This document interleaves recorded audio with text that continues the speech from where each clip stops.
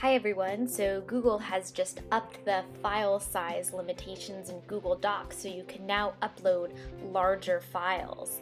And in this movie I want to tell you about the size limitations for files that you can upload. So if you've recently logged into Google Docs, it's January 16th, 2010 in this video, you may see this pop-up here letting you know that you can now upload anything.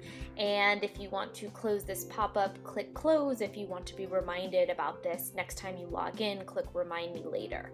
I'll click close. So to see the file size limitations, click upload. And here's the message right here. You can upload files up to 1024 megabytes.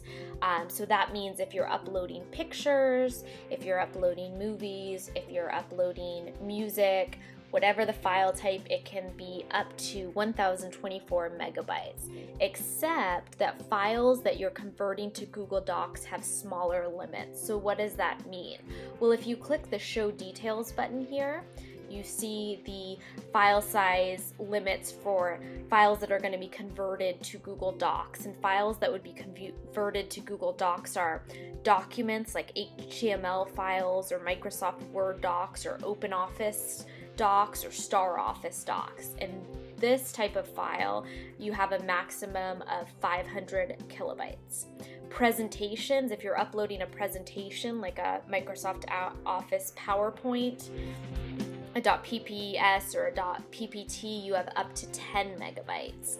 And if you are uploading a file that will be converted into a Google spreadsheet, like a .csv, an Excel file, or an open document spreadsheet, your limit there is 1 megabyte.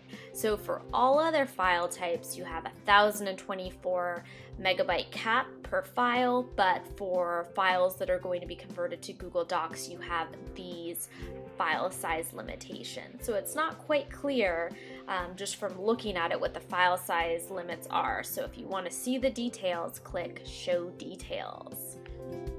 And please check out our other videos where we will be talking about how to upload other file types, how to find them in Google Docs, and how to share them.